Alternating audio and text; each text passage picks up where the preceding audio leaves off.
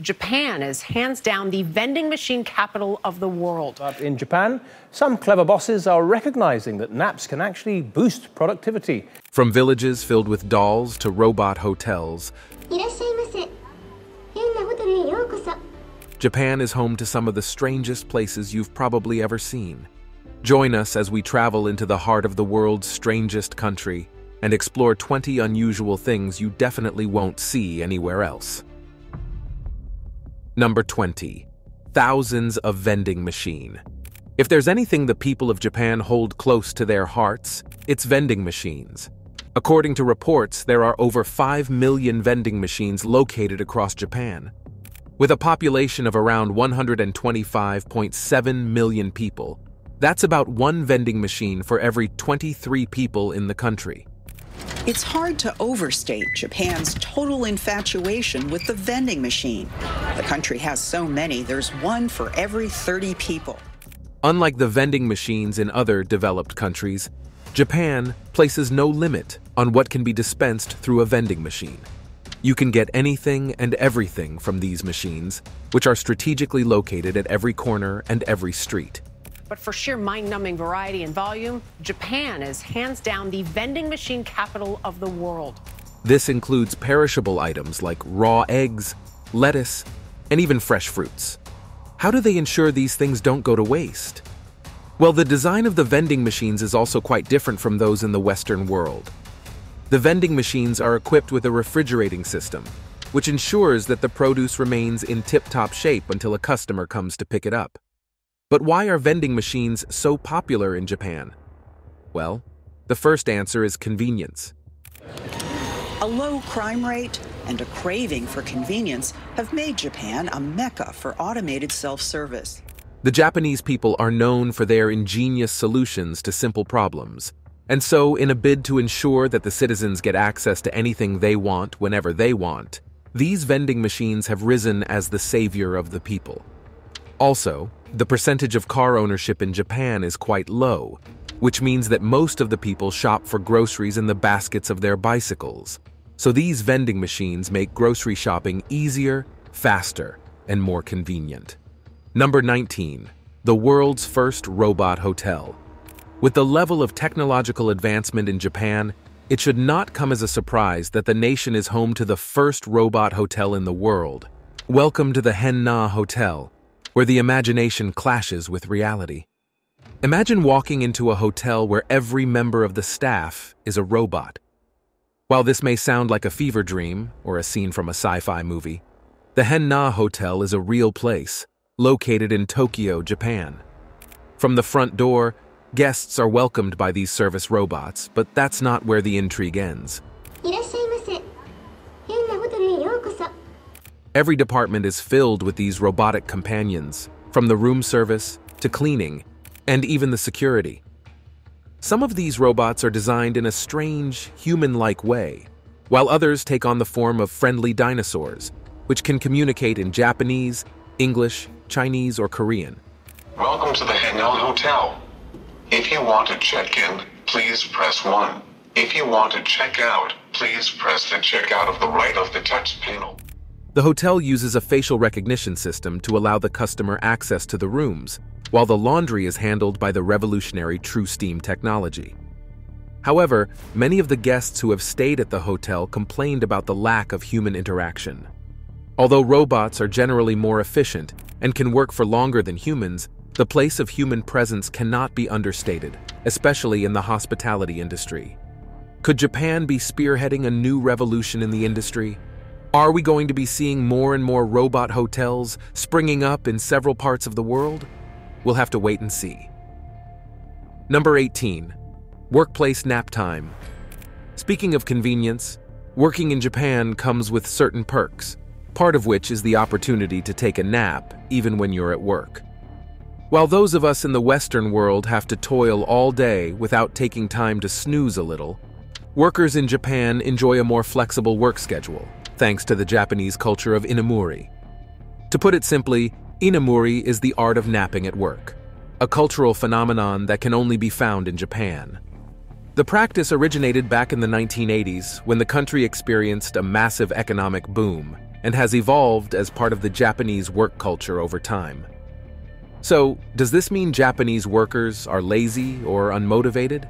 Quite the contrary, to be honest. According to their beliefs, napping at work is a sign of hard work and dedication, and staff are encouraged to rest whenever they feel the need to. However, even though workers are allowed to sleep at work, these nap times must not clash with work-related activities, and everyone must be ready to wake up on short notice. The practice also stems from the fact that Japan is one of the most sleep-deprived nations in the world. According to statistics, most Japanese only manage to sleep for 6 hours and 35 minutes every night.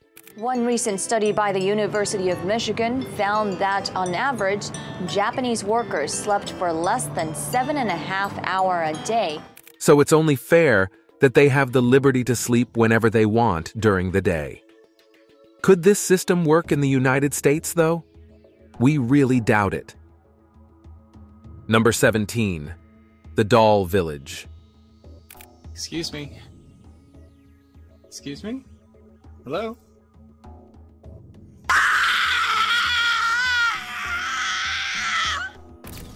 Deep in the heart of the Tokushima Prefecture in Shikoku Island, Japan, is a strange village with a tale that boggles the mind. This is Nagoro, the doll village. Most people would be creeped out by the sight of this remote village. Or how else would you explain why there's a classroom filled with life-size dolls? But there's a very interesting backstory to this weird place. You see, back before things took a dark turn, Nagoro was occupied by about 300 people. However, Japan has recently been experiencing an alarming drop in population. This, coupled with the advancement in urbanization, resulted in a sharp decline in the village's population. From around 300 inhabitants, the village's population dwindled until there were less than 30 people left, and it became more of a ghost town. People were leaving to find better opportunities, and unfortunately, many of them never planned to come back. This could have been the end of the village's story, but one man had a bright idea that changed everything. Meet local artist Tsukimi Ayano, the brain behind the doll village. After seeing the landscape become a shadow of itself, Ayano decided to replace the people who had died or left with puppets made in their likeness. Although it looked creepy at first, everyone soon bought the idea, and before you could say Jack Robinson, every corner of the village had been filled with dolls. As of 2022, over 350 dolls have found their forever home in the village of Nagoro, and the population keeps increasing with each passing day. Number 16. Cuddy Cafes. One former salaryman himself has come up with a very unique business. A co-sleeping specialty shop. Yes, people come here to cuddle. Here's something that might be a bit hard to believe. Did you know that in Japan, there are dining establishments known as soineya? And while the cuisine is always great, that's not the whole point of these cafes. To cater for the needs of those who are desperately lonely, this soineya or cuddle cafe offers the opportunity to cuddle up with cute girls. She says most guys come here to relax and rest after working hard all day. As weird as that sounds, customers are free to walk into this facility and engage in any non-sexual activity with the resident females. They can rest their head on a girl's arms or lap, or both. However, cuddling with strangers comes at quite a hefty price. For example, a 20-minute nap can cost up to $38, while a 10-hour full-night package can cost up to $640. Customers pay about $40 to sleep next to a girl for 20 minutes. Quite expensive, to be honest. But according to the locals and tourists who have patronized these establishments, the experience is worth every penny. Added to that, the customer gets to choose the girl and the clothes she wears. And for an extra buck, the girl might even throw a little spooning into the mix. We know it's pretty weird, but this is Japan after all, right? Number 15. Japanese umbrella culture. This is a technique called tabari. It's the most difficult step out of hundreds in making wagasa or traditional Japanese umbrellas. Another strange thing you might find in Japan is umbrellas. Lots and lots of umbrellas. Japan is extremely different from many other Western cultures when it comes to the umbrella culture. This is especially evident on rainy days, when you will find the widest variety of umbrellas you've probably ever seen. From the cheap, transparent variety, the more expensive automatic kinds, to even the hydrophobic ones, everyone has an umbrella.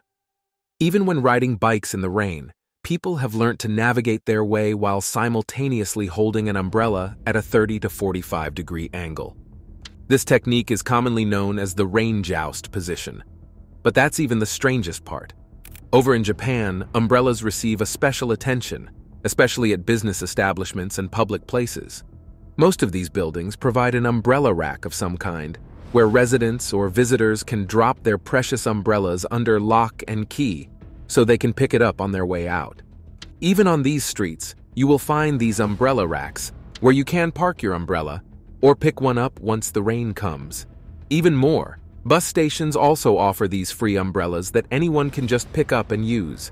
These umbrellas are usually secured in a box, and after use, most citizens drop them at other stations so anyone else can access them. Number 14. Subway pushers. The Japanese rail network boasts of unrivaled superiority and punctuality, but there are way too many people utilizing these subways, so navigating every day can be a chore. For example, in the city of Tokyo, over 40 million passengers ride the rail every day, grossly outweighing other modes of transportation like buses and private cars. The train system itself is a marvel to behold. On average, a train arrives every 5 minutes, and during peak times, the interval can be reduced to about 2 to 3 minutes. However, despite the number of trains in operation every day, the subway is always extremely overcrowded. Because there are so many people traveling every day, some of these trains have to run at overcapacity, and sometimes even double their normal capacity. So how do these teeming crowds fit into the trains? That's where the subway pushers come in. These are people who are employed for the sole purpose of pushing passengers into the trains, stacking as many people as possible on every trip. These white glove-wearing personnel are usually clad in uniforms, and new recruits even have to undergo training where they're taught how to cram as many people in a train as possible so the door can shut.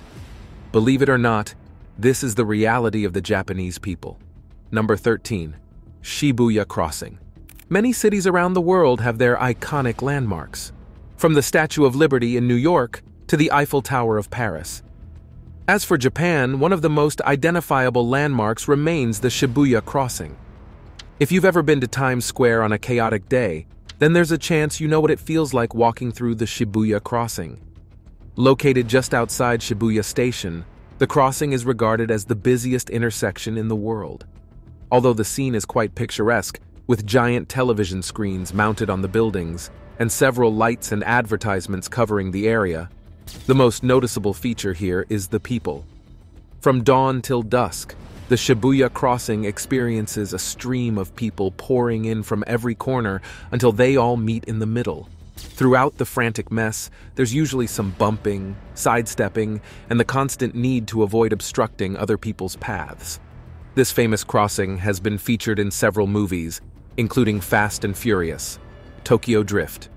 As many as 3,000 people cross this intersection at a time, which amounts to between 2 to 3 million commuters every single day. This could actually stem from the fact that the area around Shibuya is actually home to several entertainment facilities, including bars and clubs. Number 12. Ramen Noodle Bath. The people of Hakone in Japan have a long history with ramen, however. Most of them don't eat ramen. Of all the strangest things ever seen in Japan, this might be a top contender for the strangest. Located in the southeastern town of Hakone is the Unessen Spa House, which offers a ramen bath experience for its clientele. Imagine soaking in a literal bowl of ramen noodles. Now that's pretty strange. Typically, the bath consists of ramen pork broth, as well as some synthetic noodles to complete the experience. According to the spa's owner, Ikuro Furuya, this strange bath helps develop smoother and healthier skin by boosting collagen, although scientists are quite skeptical about such a claim. While many people consider the experience quite thrilling, others can't even stand the idea of skinny dipping in a bowl of food, especially since the mix can actually irritate the skin. Where else would such an oddity exist, though, but in Japan? Number 11. Blue traffic lights. In most countries around the world, traffic lights usually feature the red, yellow, and green lights. But in Japan, things work quite differently. You see, instead of green, Japan uses the color blue to signify go. How did they get here, though? The story takes us back to 1973, when the Japanese government declared that all traffic lights should feature the bluest shade of green. This strange distinction stems from the linguistics of the Japanese language. Back in the day, there used to be a single word for both blue and green. And even after the new word Midori was introduced to represent green, most people still considered the color a shade of blue.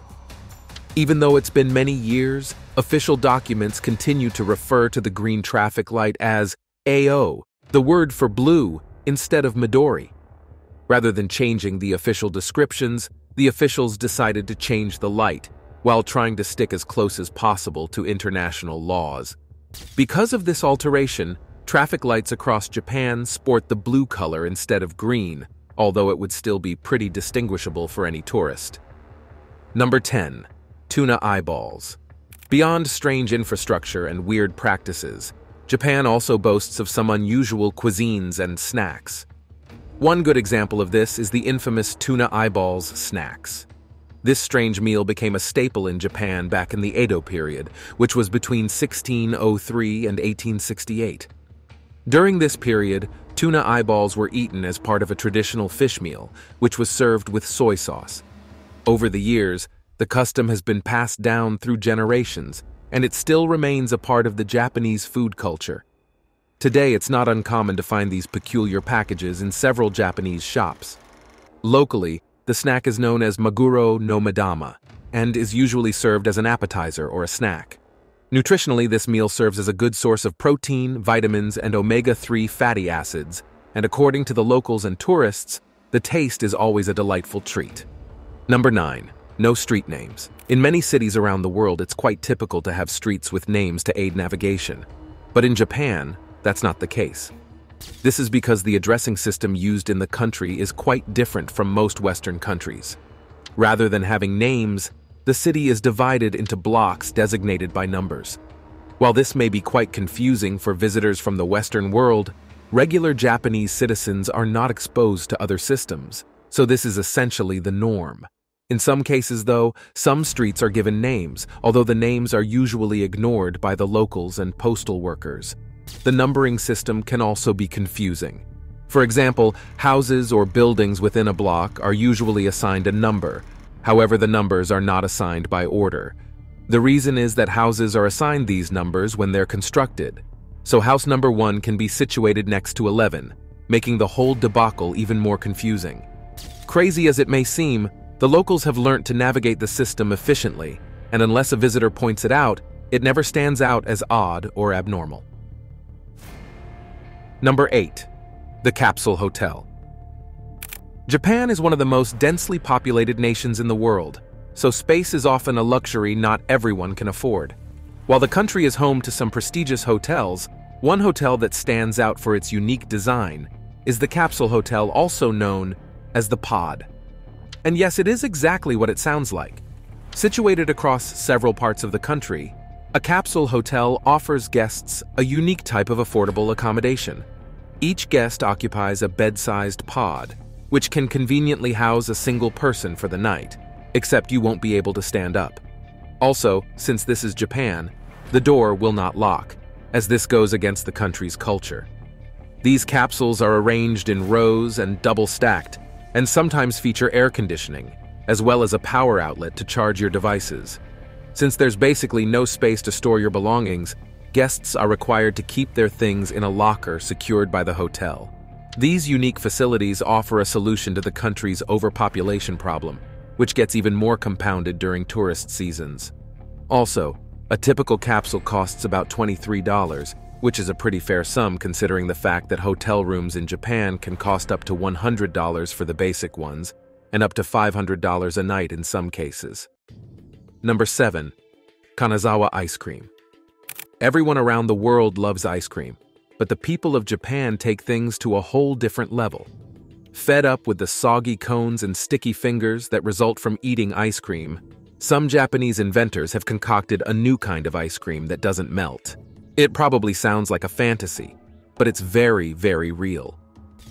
The story of this strange discovery dates back to 2011, the year Japan was hit by the Tohoku earthquake and tsunami. While there was widespread destruction due to the natural disaster, local strawberry farmers had their own problems to handle. No one was willing to buy their strawberries, which were strangely misshapen. So researchers asked a chef to create a dessert using the polyphenol liquid extracted from the strawberries. But there was another problem. Every time the chef added the polyphenol to dairy cream, the cream would solidify instantly.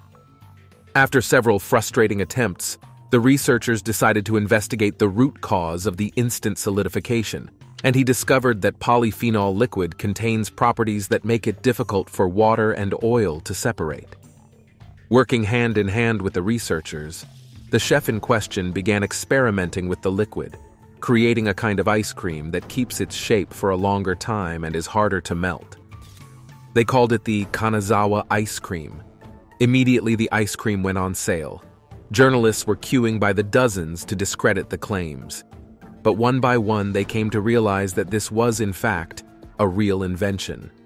One of the curious journalists even tried applying heat from a hairdryer to a regular ice cream, and one of the new polyphenol kinds. The results were astounding. While the regular ice cream melted almost instantly, the Kanazawa ice cream kept its original shape even after 5 minutes of heating. Surprisingly, though, the ice cream still maintained the texture and taste of regular ice cream, but you'll have to travel all the way to Japan to get a taste for yourself.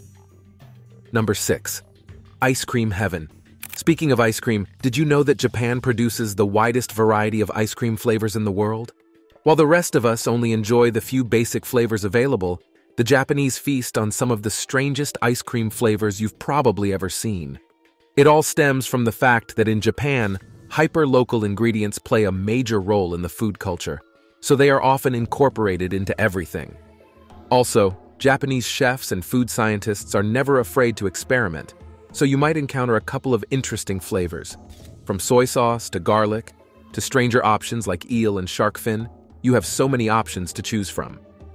While those of us in the West may disagree with these flavor choices, locals relish in these unique dishes, and to be honest, they may not even taste as weird as they sound. Before we go on with the rest of the video, here's our subscribers' pick for today. As we explore 20 unusual things that you only find in Japan, here's something you may have never seen before.